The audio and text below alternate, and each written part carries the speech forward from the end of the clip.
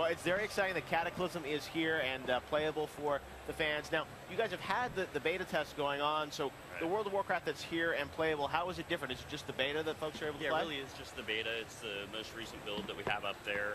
We update the beta, generally speaking, once a week, hopefully more whenever we can, and it's the most recent thing we have.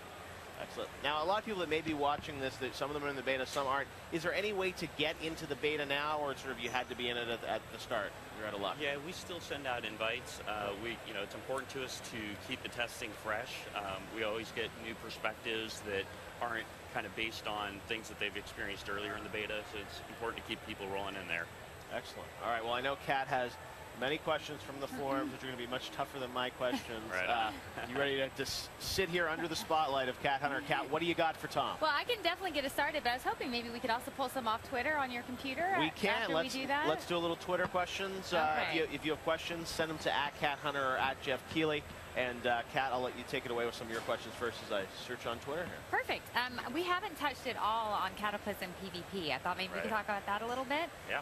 Really interesting decision to make Tol Barad. You know, very simple. It's very similar, you say, to the Isle of Kel'Danaz. I pronounced that wrong. Right. So I was on a PvP server, and that island was definitely a battle zone constantly. So what is your thinking? What is it going to look like? What are we going to experience? Right. Well, in terms of look and feel, it's very different than the Isle of Kel'Danaz in that it's an island that's, I guess, in a lot of ways more like what you would imagine an Alcatraz would be. It's an abandoned prison. At least that's the centerpiece of the island, and there are other kind of attached islands to it where a lot of the daily questing happens, that sort of thing. But what players are going to experience is that because it's the central hub for daily quests, that's really where players are going to be and do a lot of their daily questing activity.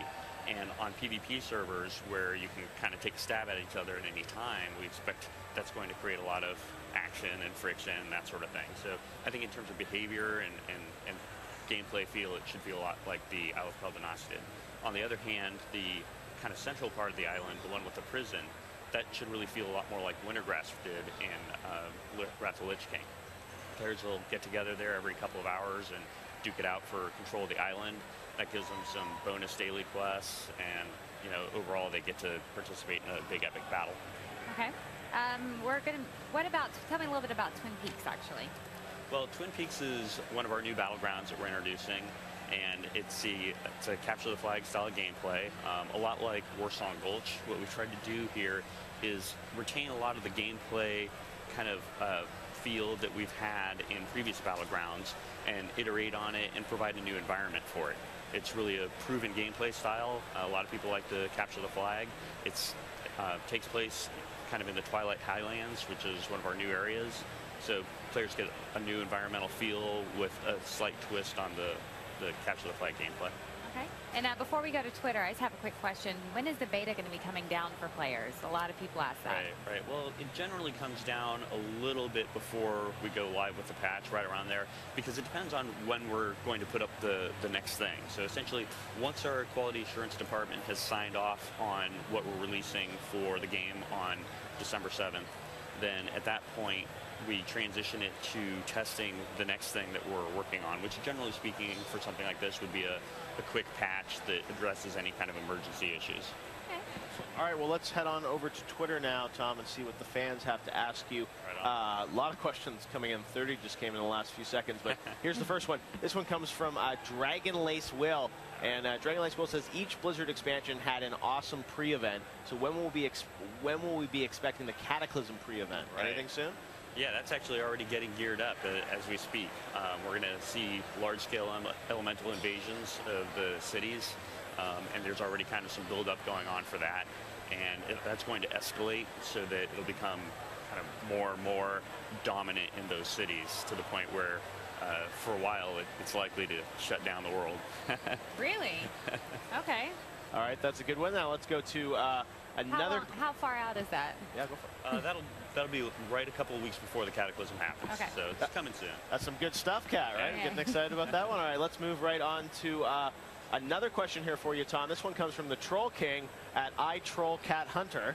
Nice. One of your many fans on Twitter, Kat.